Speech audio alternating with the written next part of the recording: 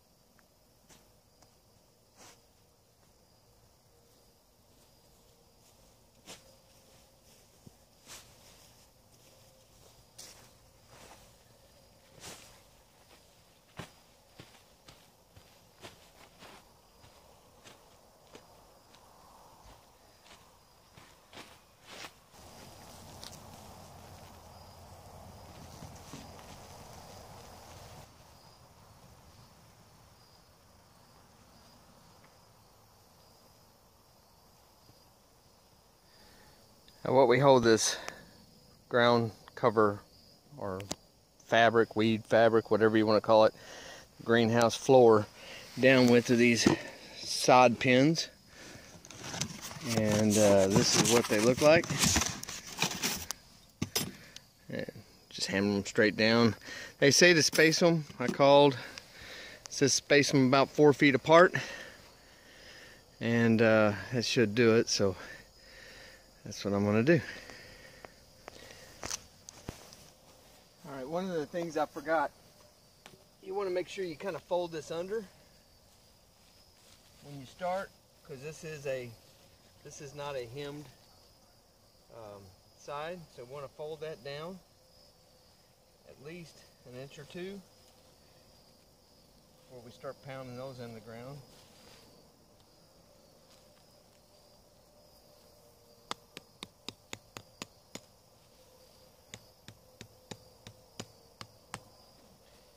And as I expected, this ground's so hard I'm going to end up tearing these things up.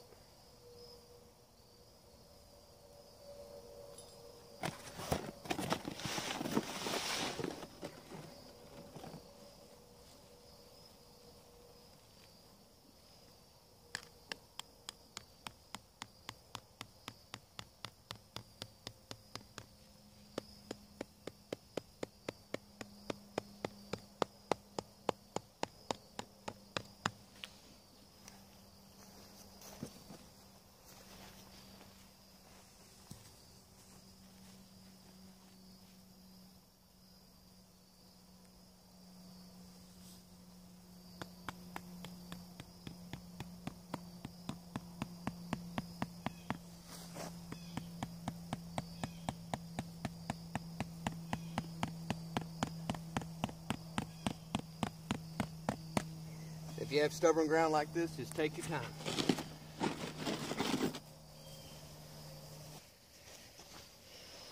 And I'm gonna work my way up. I'm sorry you didn't see that.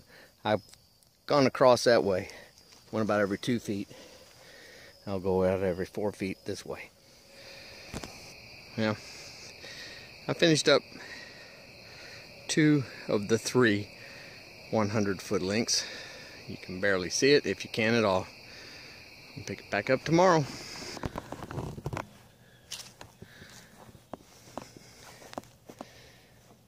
Okay, tubers. I know I was showing you how I was going to go every 4 feet or whatever. I actually went about every 2 feet with the pins all the way down on both sides, and I did the same in the middle, every 2 feet all the way down. And there's 3 sections of fabric here. They're each about 100 feet long. You see that one, it was a little excess, so I'll be folding that under to make it even here. But I've also got to roll all this back and drill my holes. I will have 6 holes for the end wall here, but I have it hanging over this side about 15 inches or so, 2 feet on that side, 15 inches on this side, and it overlaps a little better than the foot on each of the sections in the middle. But the floor is down, and I'm ready to start with the bows and the hat base. You'll see I have the hat base already sitting up over there, getting ready to start running those. That runs flush with the ground. We want to make sure that's good and seated with the ground, because that is going to keep everything out as far as the bugs, the wind, the air. That's going to kind of be my baseboard, so to speak. Enough of that. I'll show you what we're doing with the end wall, or the bows. All right, tubers. Now this kind of overgrown a little bit here, but you can see what I've got.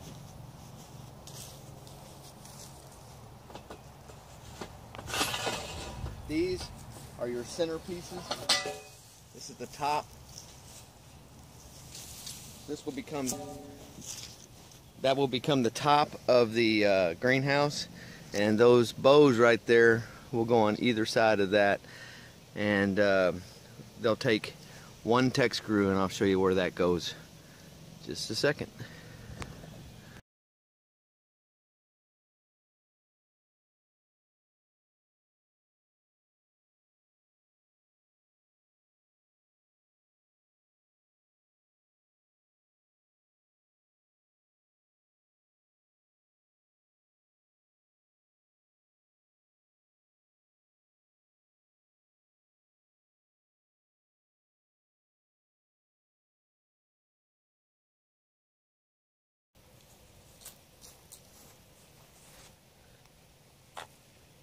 Okay, I hope you can see this. This is tapered on this end, the male end.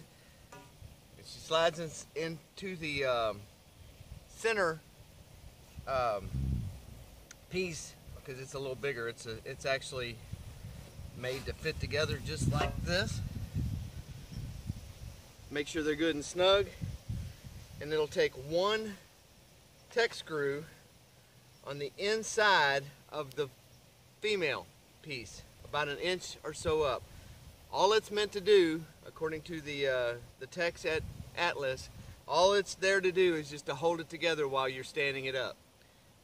It's not really meant for a lot of support. You'll look in the instructions and it says to put 2 in there, and they said it's not necessary, and I agree. It's not necessary. If that's all it's for, to stand it up, you'll be good with just 1.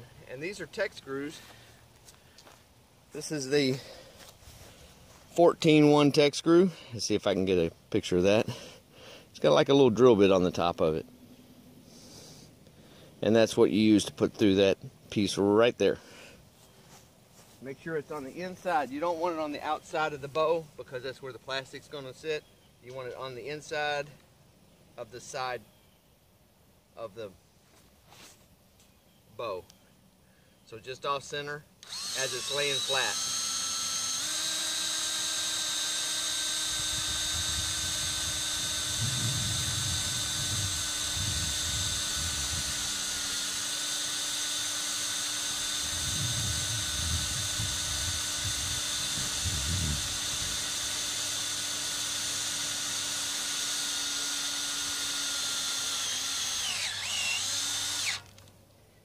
It'll jerk, so be careful. Once it's flush, that drill will jerk on you. And we'll go do the other side over here.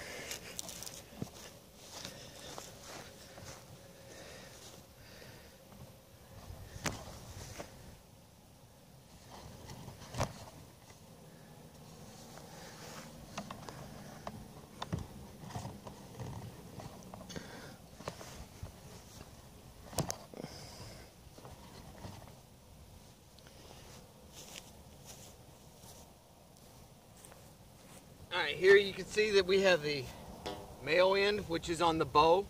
The female end is on the center. You need to make sure that all this is laid out as flat as possible, because when you stand it up, you don't want it, you know, kind of teetering on you. You want it nice and flat so that it's a nice, firm, solid bow and it's not all tweaked on you. Put them together as flush as you can get it. Take your tech screw. It's a 14-1 tech screw, 1 inch, 1.5 inches up, off center just to the inside of the bow. You'll see I have 4 of them done. That means I have 21 to go. 11 of those will have trusses attached to it. And that's the next thing I'll show you. We're going to attach the trusses while they're flat on the ground, instead of waiting and putting them up onto the bows when they're hanging. According to Terry from Atlas, that is a much better way to do it. It's a little harder to stand them up, but it's a lot easier in the long run. For this next part, we're going to add the trusses to the bows, and I'm just going to show you. This is the bag that the tech screws come in. This is the 14 1 inch, size 14 by 1 inch screws, tech screws. Those are what we've been using on the bows, what we've been using. And this box is all the fasteners. Let me see. It says on the box 2-inch brace bands with bolts and nuts, and 1 5/8 inch brace bands, and it has a number on here of 78 and 22. And if you open that up, you'll see it's got, those are the 1 5/8 inch bands. These are all the 2-inch bands. The bolts for the 2-inch are here, and the bolts for the 1 5/8 inch are there. And they take a 1/2 inch socket. And from what I see, it looks like you would want a deep well socket to tighten all this up. So I've got a couple of tools here that I'll be using. I take the band apart. This has got bands on it. It comes with, it's already pre-assembled to a degree, and it's got bands holding it all together. So that's the first step. I'm going to cut all that apart.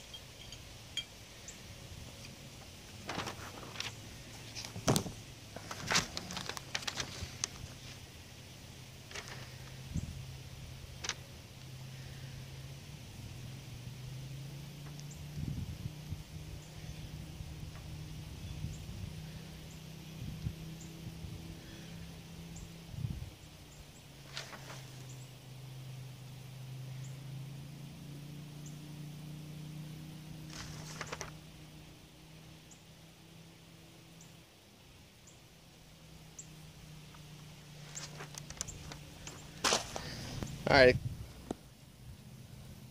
Okay. You'll see there's a 1T there. That's for the truss. It's pre-marked on the bow, and that's where the end of the truss will be. The 1P is for the first purlin. So we're going to go ahead and hook that up. I don't know if you can see it. It's out of focus. With a 2-inch band.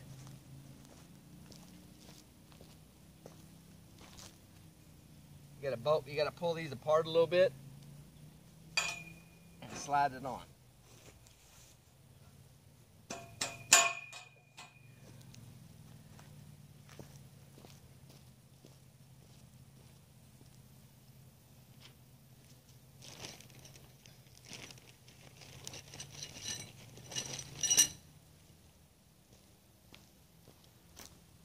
The 1 5/8 inch goes on your truss, and those are going to go together to form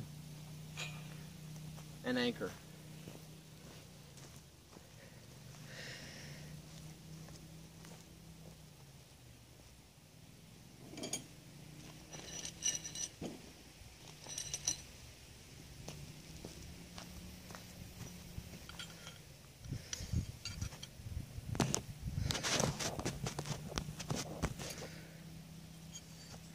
Alright, here's your 2-inch.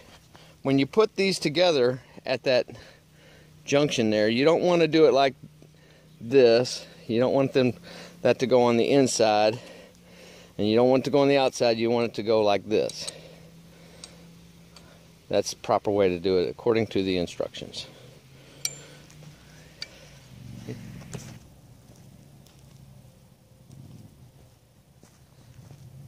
The other thing I wanted to show you is when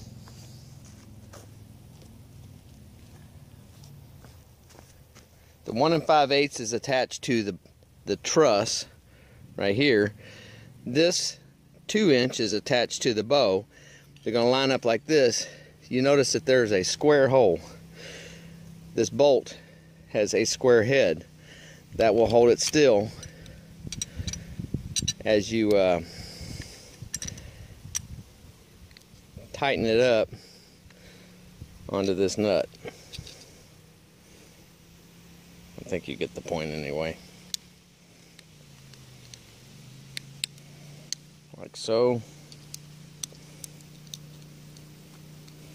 And that holds it all together. And you'll use a 1/2-inch socket or wrench on this to tighten it all down.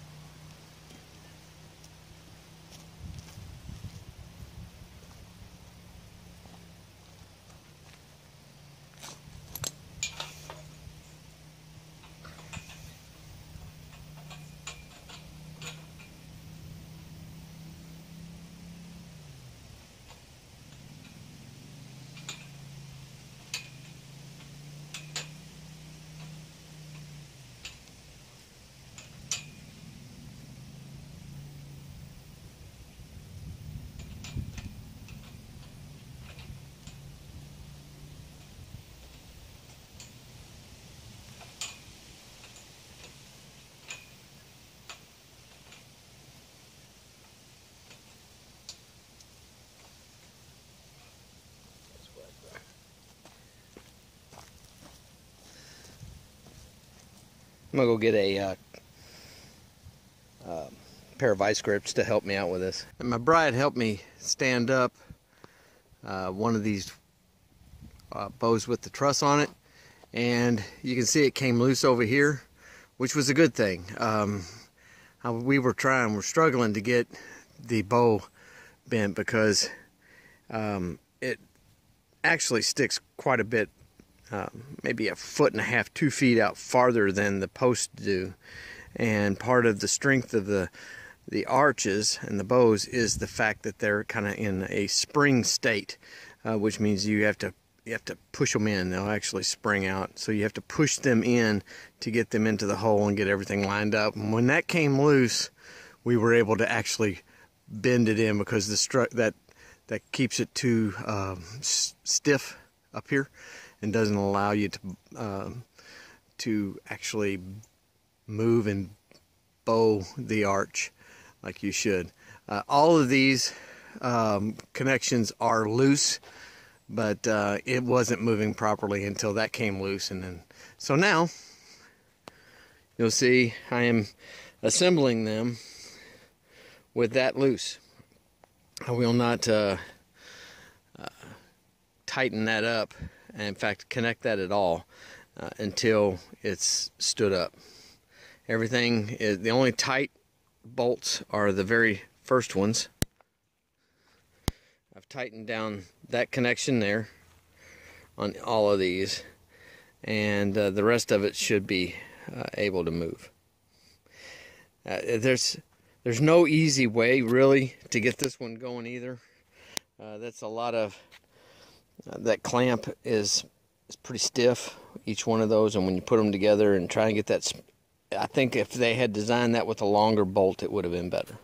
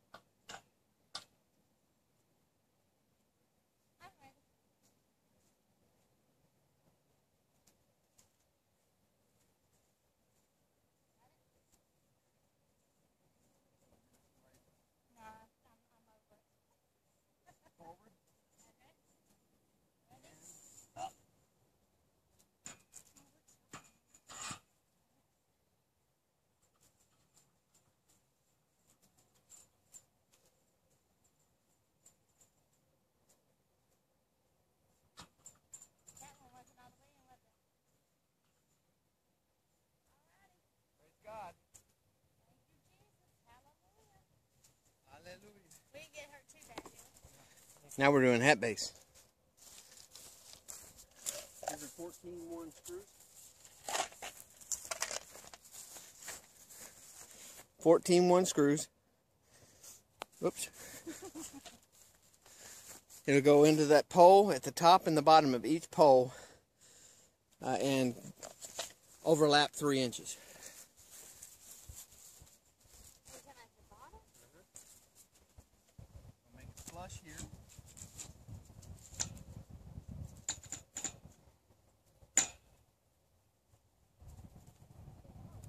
There is no hole.